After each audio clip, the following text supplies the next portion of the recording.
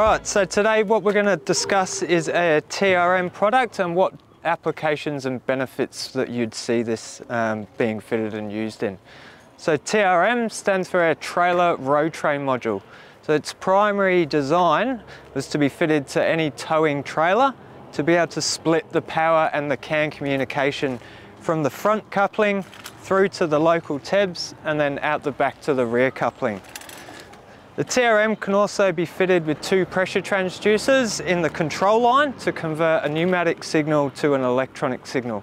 The reason we utilise two pressure sensors is so that they can cross-check against each other to make sure you're not getting a false brake intervention.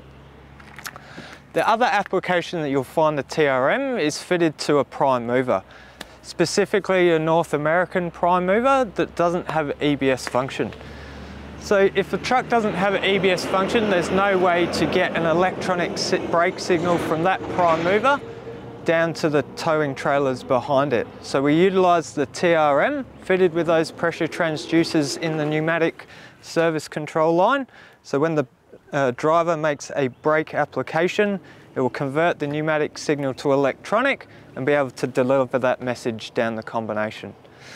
So what we're going to try and display here is some real evidence about what that kind of time benefit is when you're having a CAN brake signal for the trailers and a fully pneumatic control signal to the trailers. So what we've got set up here is a couple of A-double combinations.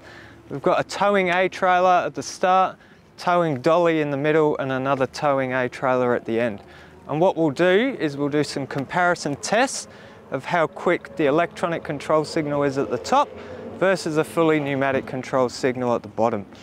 So each trailer is set up with their TRM suited for trailer to split the power and CAN. We've got an R6 relay valve to convert that pneumatic control signal in to the local TEBS on that trailer, but also send it to the rear trailer behind. Then we've got a KB TEBS brake module, which what we've done is fitted this pressure sensor on the output side that will normally run to your wheel end or your boosters. And that pressure switch will activate these green lamps that you can see fitted on the board. So whenever these green lamps are illuminated, it means that TEBS module is having a brake output application. So as we come down the brake boards here, we'll see we've got a timing display at the end. So what we're going to do is we've got these two pressure sensors at the end wired into this timing board as well. So there'll be a couple of lights that will light up on this display to show which brake module actually applies the brake first. So if the top one is to apply the brakes first, you'll see the red light start up here. That will begin the counter. So the counter will start counting. Once this bottom module applies a brake output force, it will signal the counter to stop, and that will show the time difference between the CAN brake trailer at the top versus the fully pneumatic signals down the bottom. Once we've run through a few tests, what we'll do, we'll set up the whole combination as a full 6-axle group road train. So we'll connect these rear couplings of the A-trailer here to the front couplings down the bottom, and we'll measure some control timing from the input at the headboard to how long it takes to get to the 6 trailer down the back. We'll do that both powered and powered to show you what that timing difference is. Now with the timing, we obviously want to work out what that is relation to in the real world, so we'll convert that timing into a meter distance if the combination was traveling about 100 k's an hour. So the first demonstration we'll do a full pneumatic brake application on both sets, top and bottom, to show that we're not trying to rig the system to give unfair advantages to the CAN circuit up the top, and that will come up with the time difference. So I'll apply just a hand input here, so not from the prime mover. We'll go through to the control signal here, which is teed off going to both top and bottom combinations, so they're both receiving exactly the same signal. So I'll apply the brake, the two timers, the two pressure switches have activated and shown that we've got a 0.081 second difference between the two. So the top module has got an output pressure first, the timer has started, then the bottom module has switched the timer to stop, and we've got a 0.081 time. So that time, what we'll do is have that as our control time, and we'll subtract that from any measurements that we get, so we're not being biased to the can setup that we've got in front of us. So what I'll do, I'll just connect the service brake input for your blue line up to the truck, and we'll do a timing test for the brake application. So we've got Ewan in the truck that will apply the brakes for us, and we'll see what time difference we get there. So Ewan, can you just do a normal brake application for us, please? So we've seen here the top module has activated the brakes first, and it's taken 0.734 seconds for the second module to activate. So if we take that 0.081 away from 7.34, so 0.734 minus 0.081 gives us a time of 0.653 seconds. So taking away that control timing that we had at the start gives us a measurement. So this combination up here, 0.65 seconds quicker than the combination down below. So you might think that that's not very long. What kind of a reaction would that have on a combination? The combination's traveling at 100 kilometers an hour down the road. It's moving at a pace of 28 meters per second. So if we times 28 by 0.653, we get a distance of 18.2 meters. So it means that this combination down below would travel 18.2 meters further before the brakes started to apply on this rear module compared to the top one. So another test what we'll do is we want to resemble what a light brake application will do. So the reason we run through this is to show you what the effects of crack pressures have in a combination. So each of these relay valves have a crack pressure inside, and the crack pressure is what pressure it takes for the control signal to overcome any mechanical or spring force within the valve before it will start outputting a pressure signal to the TEBS and to the rear trailers. So if there's a crack pressure within this valve, the second and the third, they will all start to compound together, and you'll get delays within the combination down the bottom.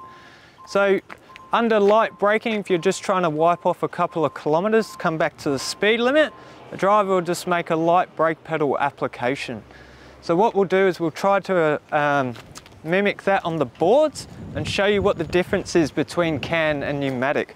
So we'll do a very light application.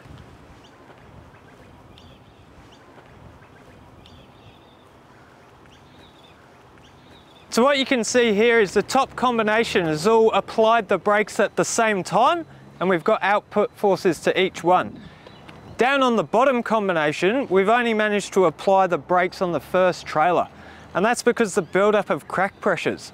So it's got enough control line signal to overcome the crack pressure in the first relay valve and apply the brakes on the TEBS module, but there's not enough pressure in that control line to overcome the second one and then apply the brakes on the second trailer. So in this instance, as the driver is going down that slight descent to wipe a couple of kilometers off, he'll lightly apply the brakes, expecting that combination to come to a nice brake event together, but he'll get the effect of the rear two trailers pushing that combination down the hill slightly.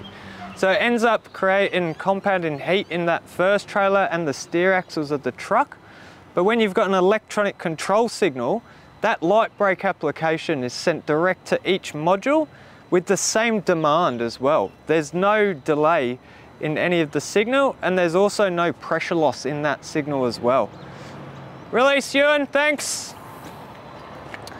So that's the benefits of a TRM in an A double combination. What we want to do now is show you what those compound effects have over a multi-axle group combination that we can resemble with 6 trailers. So I'll do a couple of plumbing changes just so we can have that connected up.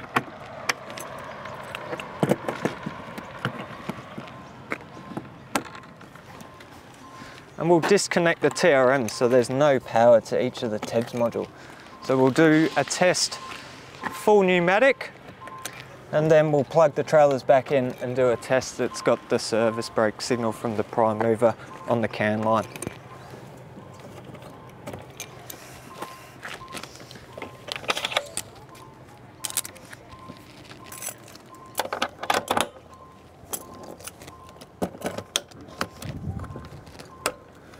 So in this setup, what we want to be doing is measure the time difference from a service brake signal at the front coupling all the way down to the last trailer in the combination, so the 6th trailer down here.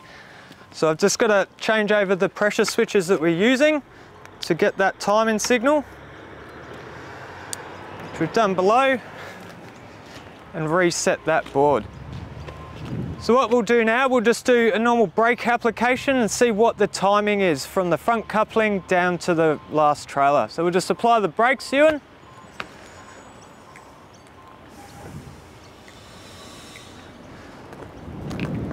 So the time's here. So we've got 1.495 seconds it's taken from an application pressure at the front coupling to reach and have an output down at the bottom or the last trailer. One thing to focus on as well is how those applications were carried out. So did they all simultaneously come on together, or was there a delay and a lag in these axle groups applying the brakes? So we'll get Ewan to do it again. To do a gradual increase in brake pressure, hold it, and then we'll need to release it, and we'll see how those brakes release as well.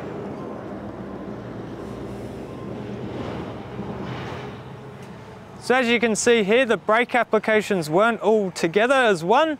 We got trailer 1 braking, trailer 2, 3, so on and so forth. So that's overcoming the crack pressure in each of the relay valves, and then we'll see what happens when he releases the brake as well. So you can see all of the axle group applications didn't exhaust simultaneously together. They had to wait for all of the air in the system to exhaust out the front, and we saw release of trailer 1, then trailer 2, trailer 3, and so on and so forth. So what that means in a real life scenario, if the driver applies the brakes, he'll feel the trailers pushing the combination forward still until it can overcome the crack pressures in the relay valves and start to apply those brakes. When he comes off the brake pedal and jumps on the accelerator and wants to start driving away again, he's waiting for those axle groups to release the brakes. So he's trying to drive forward while the combination's pulling him back. So it's not very good. So what we'll do, we'll plug all the modules in, we'll get that electronic brake signal, and we'll see how the combination brakes and operates.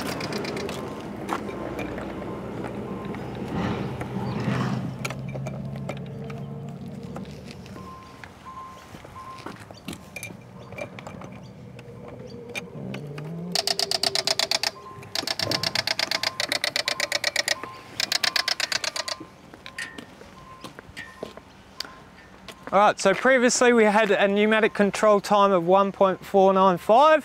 Now all the modules are powered up. We'll do a brake demand from the driver, and we'll see what happens with the electronic signal.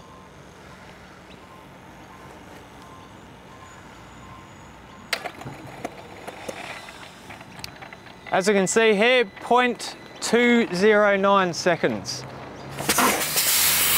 So we'll work out what that is in a distance going from a 1.495 application, fully pneumatic. 495. We'll deduct the 0.209.